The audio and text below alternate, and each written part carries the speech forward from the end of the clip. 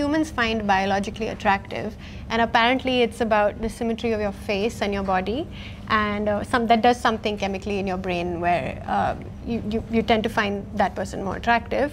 It's something that we started as a passion project 4 weeks ago. The simple idea was to get one of India's foremost independent singer-songwriters to pick her choice of 5 songs that she's heard that particular week that she wants to share with you.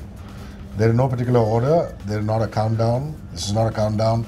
So we don't say this song is better than the other. And Dot has been magnanimous enough to not include any of her songs in the list. So we urge you to go to Dot, the YouTube channel, and actually check out her videos and also stream her music.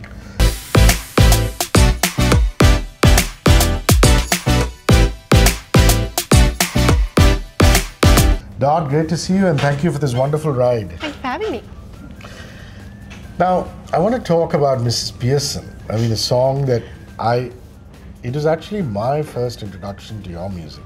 And I went, wow, man, look at this songwriting. It is so mature and evolved. I don't think any singer-songwriter thinks their own work is as evolved as mature and mature. It's only the fans who think that.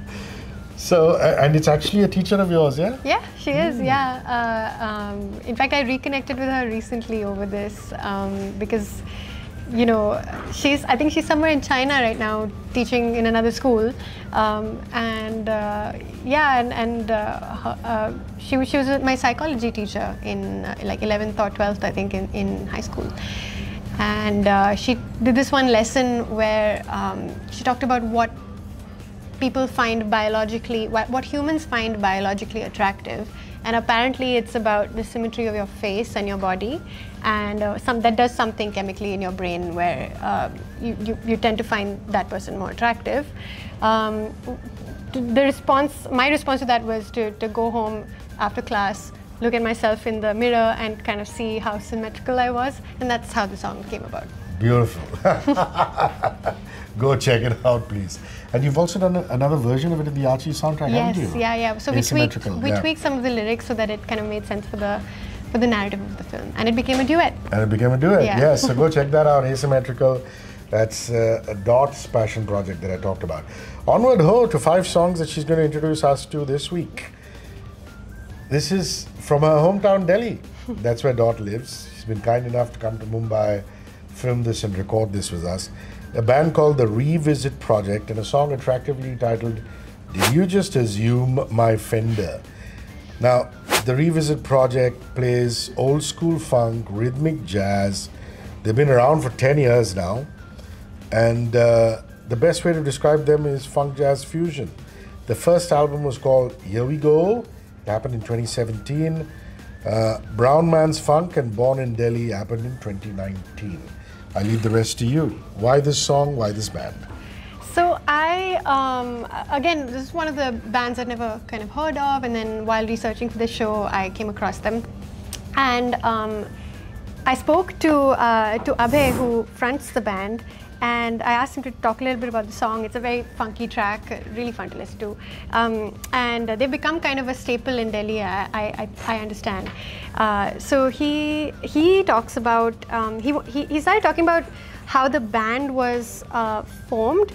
Initially, they were playing these corporate shows, kind of a tribute to old Indian composers, so S.D. Burman, A.R. Rahman. So they would do Hindi composers in their own jazz way. No, I'm not sure exactly. He didn't really make that clear, but it was, they played these corporate shows to earn money, and then the second step to their plan was to kind of funnel it back into their own music. And that is something that all of us kind of are familiar with, all of us indie musicians doing stuff for the money that then kind of gets funneled back in.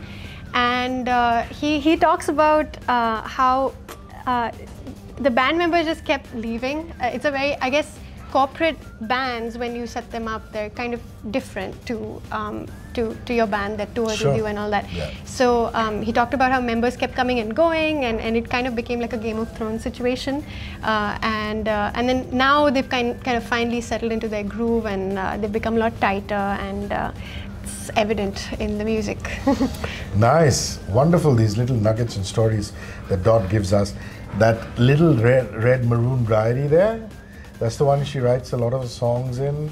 That's the one she's been talking to indie artists and getting a perspective on the songs that she's picking and giving us these extra little bits and nuggets. Now, if you followed the last episode and the episode before that, you know that Dot loves Ranj and Clifr. This wonderful duo make a combination of blues and rap music. And this time it's a song called Work. The last track she picked was Conversation. This one is called Work. What is it about Work that struck you and you said, you've got to get Ranj and Clifr back for another one? Yeah, similar to some of the other songs we've been talking about, like Outlast that they just sung.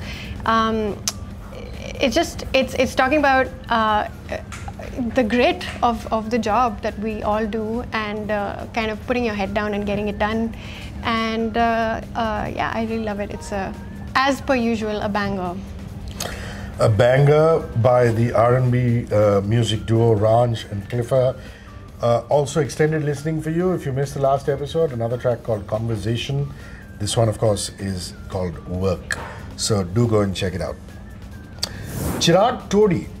Interesting pick on Dot's Indie Top 5 this particular week. Chirag is a songwriter, composer, guitarist based in Ahmedabad. And if you remember, in episode 1 of Dot's Indie Top 5, we picked an artist called Meera Desai, who left New York City, came back to her hometown Ahmedabad and started making some great music. Chirag was a primary member of a band called Heat Sink. They were selected by Nexa Music as one of the original English acts in the country. They worked with people like A.R. Rahman and Clinton Sereo, making music. And then one thing led to another. The cover of Rolling Stones magazine, the cover of a Spotify Radar India playlist. And Chirag's compositions are wide-ranging. There's jazz, there's progressive rock. Talk to me about this particular one, Love Nobody. And it does feature your favorite Ranj and Ramya Poturi. So, have you worked with Chirag, met him? Yes, I worked with him on a track called Spice Lemonade, which was my first real collaborative effort with an indie artist. And back then I was in Wales and he was all the way in Ahmedabad, and we kind of did everything online, and the track turned out great. So I'm really happy I met him. And I think Chirag has been one of those people who taught me a very direct lesson. I don't know if he knows that he did that, but he taught me a very direct lesson about being open to all sorts of things, all sorts of influences when it comes to music. He's collaborated with everybody. He's the one person in the industry who just, he has a song, there's an artist, you name it, he's collaborated with them.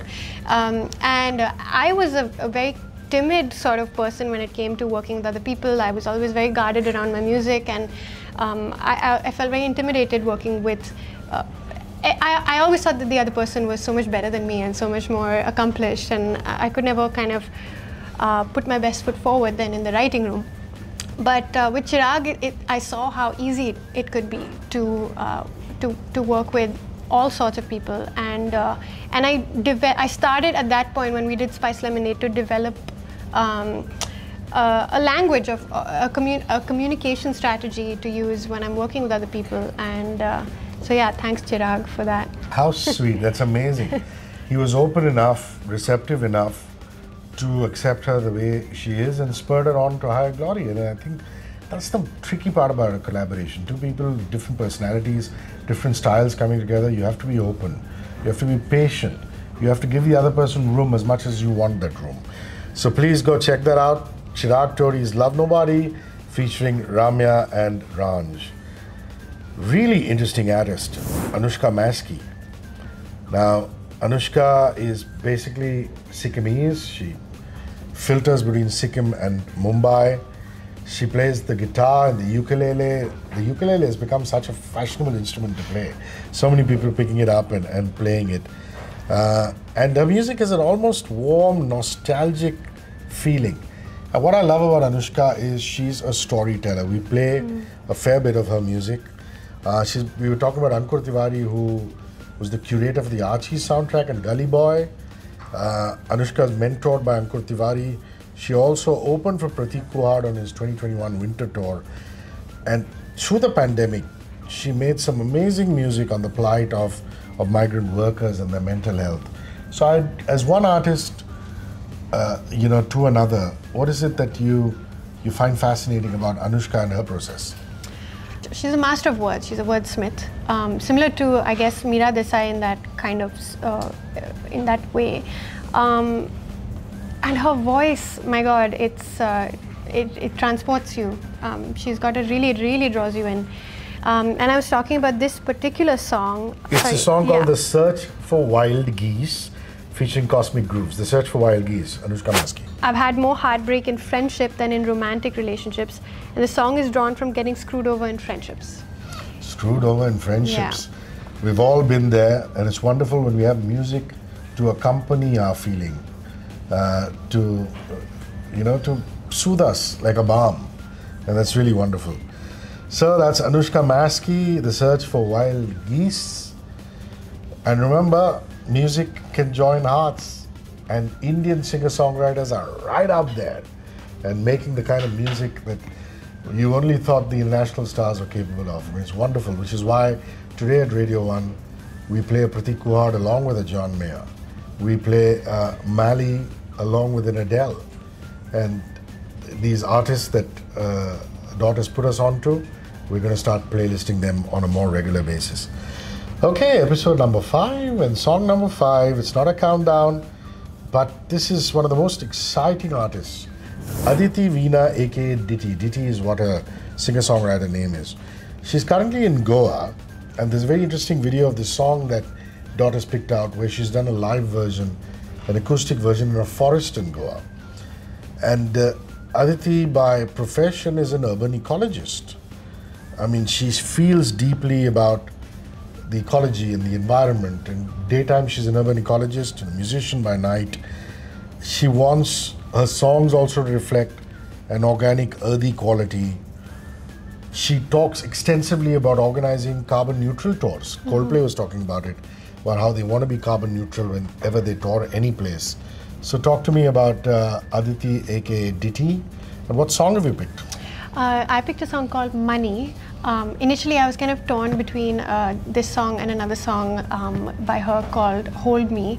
But I picked this song because I heard it recently. It's one of her recent, it's part of her new EP that's come out. And I put it on in the auto driving back from somewhere late at night, and I was just sobbing listening to this song because it just one of those things that just hit me. And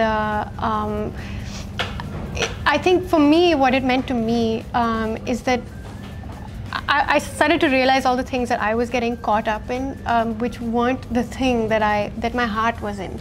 And I don't know. Lots of times you get caught up in the peripherals. Exactly. And we lose sight of the primary focus, the goal. Yeah, so it kind of brought me back to myself. And yeah, it's very special. Lyric writing, also the production on this song is incredible. It's she's got these like bird sounds and nature things. Yeah, it starts with nature sounds. Yeah, it kind of like gets incorporated into the beat, and it's really novel, and I've not heard anything like it coming out of here. So very special song to end with. Lovely. 4 weeks, 20 tracks.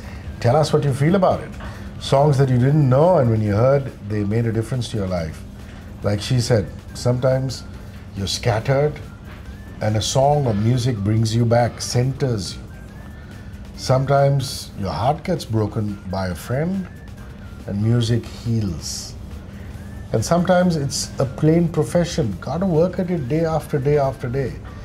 And Indian musicians singing in English, writing in English are destined to really shatter the glass ceiling, move forward and become popular around the world.